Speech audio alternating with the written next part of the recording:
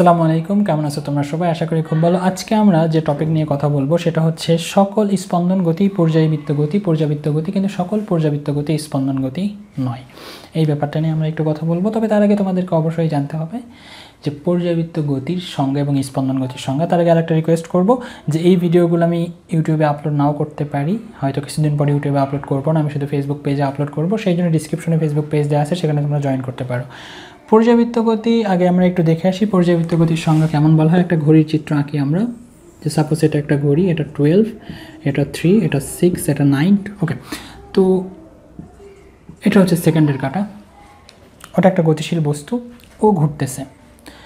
পর্যাবৃত্ত গতির সংজ্ঞায় বলা হয় যে কোনো গতিশীল বস্তুর গতি যদি এমন হয় যে এটি তার যাত্রাপথের কোনো বিন্দুকে, এটা তার যাত্রাপথের কোনো বিন্দুকে, ধরলাম 3 একটা বিন্দু, যাত্রাপথের কোনো বিন্দুকে নির্দিষ্ট সময় পর পর একই দিক থেকে অতিক্রম করে, নির্দিষ্ট সময় পর পর। তার মানে এই 3 থেকে শুরু করে আবার 3-এ আসতে কত সময় লাগে? 60 সেকেন্ড। তার মানে সময়টা কেমন?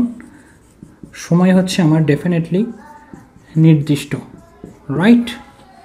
এবং একই দিক থেকে অতিক্রম করে। দেখো 3কে প্রথমবার যে দিক থেকে অতিক্রম করবে, দ্বিতীয়বার, তৃতীয়বার, চতুর্থবার সবসময় একই দিক থেকে অতিক্রম করবে।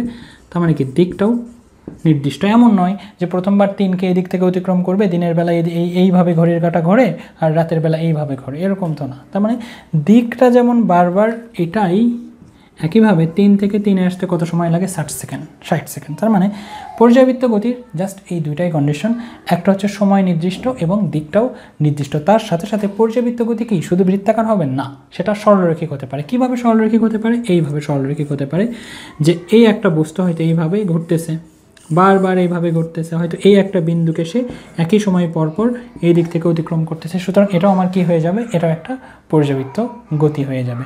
পর্যাবৃত্ত গতি সরলরৈখিক, বৃত্তাকার, উপবৃত্তাকার, যে কোনো শেপের হতে পারে। জাস্ট দুইটা কন্ডিশন ফলো করবে। একটা হচ্ছে সময় নির্দিষ্ট হয়ে যাবে, অর্থাৎ যে বিন্দু থেকে যাত্রা শুরু করবে ওই বিন্দুতে আবার আসতে একই পরিমাণ সময় নেবে এবং ওই বিন্দুকে একই দিক থেকে অতিক্রম করবে। যদি এই দুইটা কন্ডিশন ফলো করে তাহলে সেটা অলরেডি পর্যাবৃত্ত গতি আমার হয়ে যাবে। বাট স্পন্দন গতির সংজ্ঞা কি? স্পন্দন গতির সংজ্ঞা পড়ার জন্য দুইটা জিনিস আগে জানতে হবে। একটা হচ্ছে পর্যায়। পর্যায় কাকে বলে? কোনো বিন্দু থেকে যাত্রা শুরু করে আবার ওই বিন্দুতে আসলে সেটা হয় একটা পর্যায়। সাপোজ 3 থেকে শুরু করে আবার যখন 3-এ আসবে তখন আমরা বলবো একটা পর্যায়। আর পর্যায়কাল কাকে বলে? একটা পর্যায়ের জন্য যতটুকু সময় লাগে সেটাকে বলি আমরা পর্যায়কাল। তাহলে ঘড়ির জন্য পর্যায়কাল কত আমাদের? ঘড়ির জন্য পর্যায়কাল হচ্ছে 60 সেকেন্ড। অর্থাৎ এই জায়গা থেকে যাত্রা শুরু করে আবার এই জায়গায় আসতে সময় কত? 60 সেকেন্ড। তো কোনো বিন্দু থেকে যাত্রা শুরু করে আবার ওই বিন্দুতে আসতে যে পরিমাণ সময় লাগে সেটা হচ্ছে আমাদের পর্যায়কাল। এখন সব বস্তুর জন্যই যে পর্যায়কাল 60 সেকেন্ড হবে এমন কোনো কথা নেই, তবে একটা পর্যায়ের জন্য যতটুকু সময় লাগে সেটাকে আমরা বলছি পর্যায়কাল। স্পন্দন গতির সংজ্ঞাটা কেমন? স্পন্দন গতির চিত্রটা কেমন হয় একটু দেখো। যে এটা একটা শক্ত অবস্থান, এখান থেকে একটা বস্তু, এটা একটা সুতা, এখানে একটা বস্তু ঝুলায় দিয়েছো। তুমি এই বস্তুটাকে নিয়ে গেলে, এখানে নিয়ে গিয়ে ছেড়ে দিয়েছো। ছেড়ে দিলে কি এখানে থেমে যাবে? এখানে এসে থামবে? না কি হবে? সে আবার এখানে চলে আসবে। এখানে কি থেমে যাবে? না, সে কী হবে? এভাবে আসলে দুলতে থাকবে। কিছু ঘড়ি আছে না, এইভাবে দুলতে থাকে, পেন্ডুলামের মতো, পেন্ডুলাম, রাইট? তো এইভাবে সে কী হবে? দুলতে থাকবে। সে কিন্তু কখনোই থামবে না। এখন থামার কারণ হচ্ছে তার উপরে বিভিন্ন বল থাকে বলে সে থেমে যায়, কিন্তু যদি এরকম বল না থাকলো তাহলে সে থামতো না। ওকে, তো এখন কথা হচ্ছে যে স্পন্দন গতির সংজ্ঞায় বলা হচ্ছে, স্পন্দন গতির কন্ডিশনে বলা হচ্ছে যে পর্যায়কালের অর্ধেকটা সময় কোনো একটা নির্দিষ্ট দিকে যাবে, বাকি অর্ধেকটা সময় তার বিপরীত দিকে যাবে। সংজ্ঞাটা এমন যে কোনো গতিশীল বস্তুর গতি যদি এমন হয় যে এটি পর্যায়কালের অর্ধেকটা সময়, পর্যায়কাল মানে একটা পর্যায়ের জন্য যতটুকু সময় লাগে সেটাকে বলা হয় পর্যায়কাল। সাপোজ বস্তুটাকে এখান থেকে নিয়ে গেছো, এখান থেকে সে এখানে আসছে, একটা পর্যায় হয়েছে না, যেখান থেকে যাত্রা শুরু করবে আবার সেখানে যেতে হবে। তো এই যে হলো একটা পর্যায়। একটা পর্যায়ের জন্য সাপোজ হয়তো লাগলো 2 সেকেন্ড। পর্যায়কালের অর্ধেকটা সময় কোনো একটা নির্দিষ্ট দিকে। তো অর্ধেকটা সময় কোন দিকে গিয়েছে? এই দিকে। তার মানে এই দিকে গিয়েছে সে 1 সেকেন্ড, বাকি এই দিকে গিয়েছে সে বাকি 1 সেকেন্ড। তো পর্যায়কালের অর্ধেকটা সময় কোনো একটা নির্দিষ্ট দিকে, বাকি অর্ধেকটা সময় যদি তার বিপরীত দিকে যায় তাহলে সেটাকে বলা হয় স্পন্দন গতি। তার মানে স্পন্দন গতির কন্ডিশন কি চলে আসছে?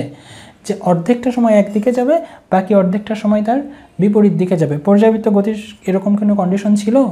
পর্যাবৃত্ত গতির শুধু কন্ডিশন ছিল যে সময় নির্দিষ্ট হবে আর দিকটা নির্দিষ্ট হবে। একটু দেখো তো, এই গতি যদি কোনোভাবে ওই দুইটা কন্ডিশনকে ফলো করে তাহলে এও কেমন হয়ে যাবে? পর্যাবৃত্ত গতি হয়ে যাবে।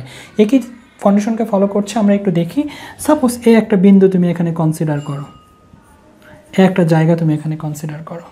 তো যখন এদিক থেকে আসছে এটাকে অতিক্রম করলো কোন দিকে? এদিকে। যখন যাচ্ছে তখন অতিক্রম করলো কোন দিকে? এই দিকে। তো তোমাদের কাছে মনে হচ্ছে দিক তো অপোজিট, না, দিক অপোজিট নয়, কারণ একটা পর্যায় হওয়ার সময় সে যে দিক থেকে অতিক্রম করে সেটাই তার দিক। যখন এই দিক থেকে এখানে আসছে তখন কি একটা পর্যায় হচ্ছে? না, একটা পর্যায় কখন হচ্ছে? এই যে যখন এদিকে যাচ্ছে তখন হচ্ছে একটা পর্যায়। তো একটা পর্যায় যখন হচ্ছে তখন তার দিক কোনটা? এটা। আবার সে এখানে আসলো, আবার যখন একটা পর্যায় সম্পূর্ণ করার জন্য যাচ্ছে তখনও তার দিক কোনটা? এটা। আবার সে আসলো, আবার যখন একটা পর্যায় হওয়ার জন্য এদিকে যাচ্ছে আবার তার দিক কোনটা? এটা। তার মানে এই বিন্দুটাকে সে বারবার এই দিক থেকেই অতিক্রম করছে। তার মানে কি দিকটা অলরেডি কি হয়ে গেছে? নির্দিষ্ট। এখন এসো সময়ের ব্যাপারটা, এই বস্তুটা এভাবে কিন্তু চলতেই থাকবে, সে কিন্তু থামবে না, সে কিন্তু থামবে না। এভাবে সে কীভাবে চলবে? সমবেগে চলবে। তোমাদের কাছে মনে হচ্ছে নৌভাবে তো থেমে যায়, একটা সময় থেমে যায়, তার উপরে বাতাসের বাধা, পৃথিবীর আকর্ষণ বলে, এটা সেটা বিভিন্ন কিছু থাকে, সেই জন্য এর গতি একটা সময় থেমে যায়। কিন্তু যদি না থাকতো তাহলে এভাবে সে চলতো, রাইট? তো যেহেতু সে সমবেগে যাচ্ছে তার মানে এই বিন্দুটাকে সে একই সময় পরপরই অতিক্রম করবে। তার মানে এখানে যেমন দিকটা নির্দিষ্ট হয়ে গেছে, সময়টাও নির্দিষ্ট হয়ে গেছে। তার মানে কি এই স্পন্দন গতি কিন্তু পর্যায়বৃত্ত গতির দুইটা কন্ডিশনকে ফলো করছে। তাহলে এই স্পন্দন গতি কিন্তু অলরেডি পর্যায়বৃত্ত গতি হয়ে গেছে। কিন্তু পর্যায়বৃত্ত গতি কিন্তু স্পন্দন গতি হবে না, কারণ পর্যায়বৃত্ত দেখো তো এই যে এইভাবে ঘুরছে, এটা পর্যায়বৃত্ত গতি, কিন্তু স্পন্দন গতি কি না? স্পন্দন গতি হওয়ার জন্য শর্ত কি? যে পর্যায়কালের অর্ধেকটা সময় একদিকে যাবে, বাকি অর্ধেকটা সময় তার বিপরীত দিকে যাবে। কিন্তু এখানে তো এ তা করছে না, একইভাবেই ঘুরতেছে, এও তো একইভাবেই ঘুরতেছে, তাহলে বাকি অর্ধেকটা সময় তো তার বিপরীত দিকে যায় না।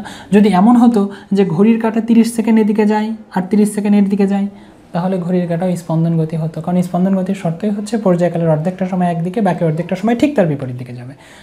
এ কিন্তু তা যাচ্ছে না, বাট এ অর্ধেকটা সময় একদিকে, বাকি অর্ধেকটা সময় তার বিপরীত দিকে গেলেও পর্যায়বৃত্ত গতির যে দুইটা কন্ডিশন ছিল সেই দুটাকে ফলো করছে। সুতরাং আমরা স্পন্দন গতিকে বলে দিচ্ছি যেটা পর্যায়বৃত্ত গতির একটা অংশ, কিন্তু পর্যায়বৃত্ত গতি কখনোই স্পন্দন গতি হতে পারবে না।